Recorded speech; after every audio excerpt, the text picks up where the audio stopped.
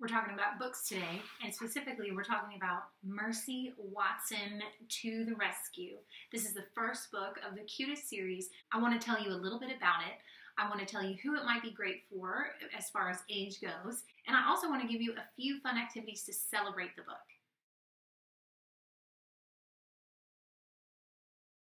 Hi, I'm Jamie, and this is Simply Learning Together. I am a homeschool mom of 4. My children are 8 and under, and we love reading books together. And one of my favorite things to do is to take a story and to experience it, to bring it to life.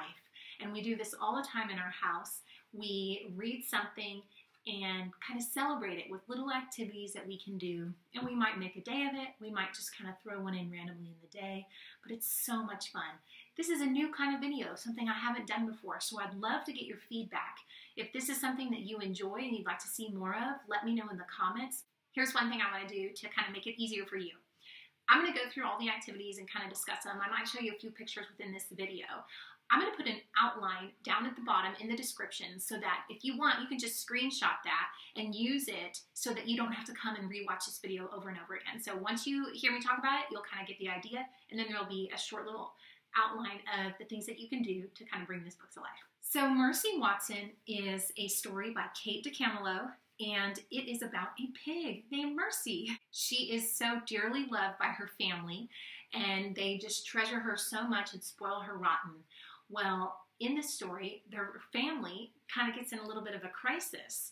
The pig gets away, the family thinks she's helping, but really she's on an adventure following her nose. She goes through all kinds of stuff to where even the fire department is called.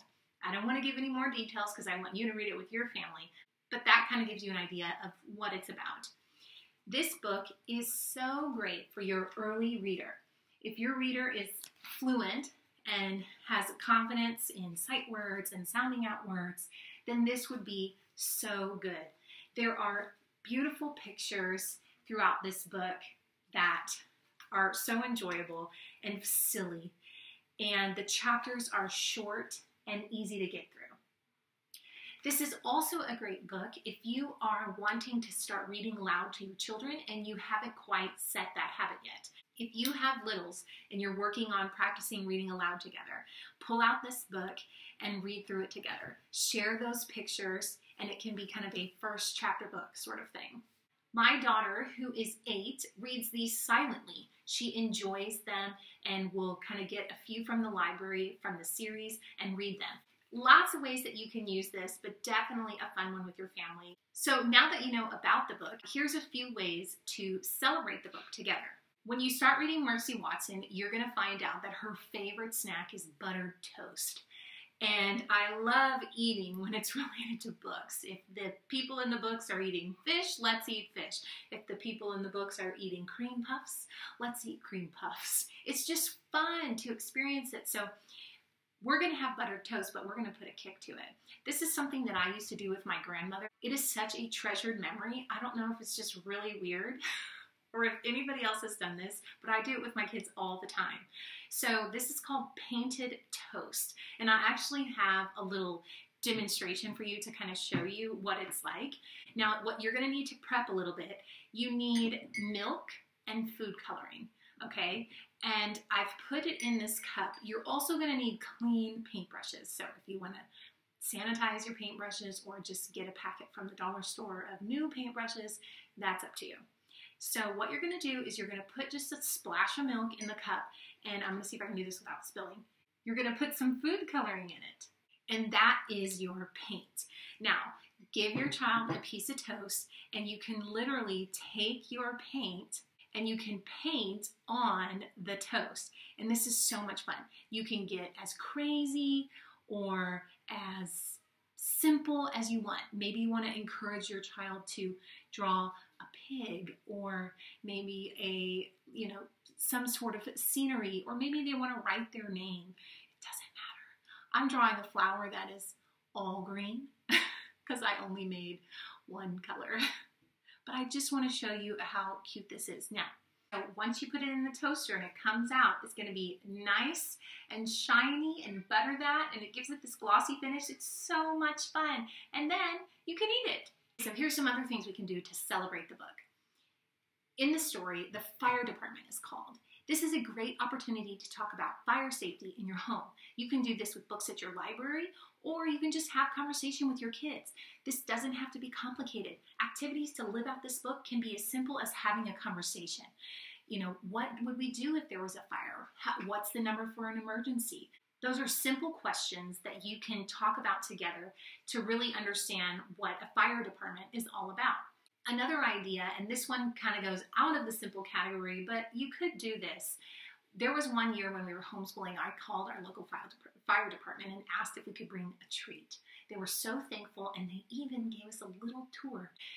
If you want to do that, kind of make a trip of it, you could take your children to the fire department. So obviously that's not the simple category, but you get to choose how you want to do this. Or simply just drop off a treat, whatever is best for your family. Speaking of fire department, let's play a game. I took my kids outside with chalk and made a few buildings with windows on it. I'm going to show you a picture. This was so simple. It took me 2 minutes. We have spray bottles all the time at my house. I get them from the dollar store because they're entertainment for hours. I wrote numbers inside the windows. Put my kids at the end of the yard, gave them a die to roll. They rolled a number. They ran up to the buildings and sprayed that number. So they were getting exercise. We were outside. We were playing. We were practicing number recognition. And you could do it however you wanted. Maybe you want to do 2 dice and add the numbers together. And the sum is on the building. So you can play with it how you want. But it's such a simple and fun activity to do to put out the fires with your spray bottle using sidewalk chalk. The last activity idea I have for you is so simple. It's about a pig. Find your favorite pig craft and do it with your kids. Sometimes you can find paper plate crafts, or you could just draw a pig. If you've ever heard of Art Hub for Kids, they always have all kinds of things that you can draw, and I bet you can find one about a pig. I'll link a craft below that I might do with my kiddos, and you can check that out and see if it works for you. So really that's only 2 or 3 activities, but they're so fun and it really brings a book to life. If you love Mercy Watson, there is a whole series and we've read many of them and they kind of follow the same pattern, but they're so cute and they're so fun and we all enjoy them. There's also some chapter books, Tales from Decawoo Drive. These are for your more advanced reader, not as many pictures, more like your just average chapter book. And my daughter has read one of these and really enjoyed it as well. Like I said in the video before, if you enjoy this kind of video, let me know. I love talking about books. I actually have other books in mind that I'd love to talk to you about and give you some ideas to bring it to life. Happy reading!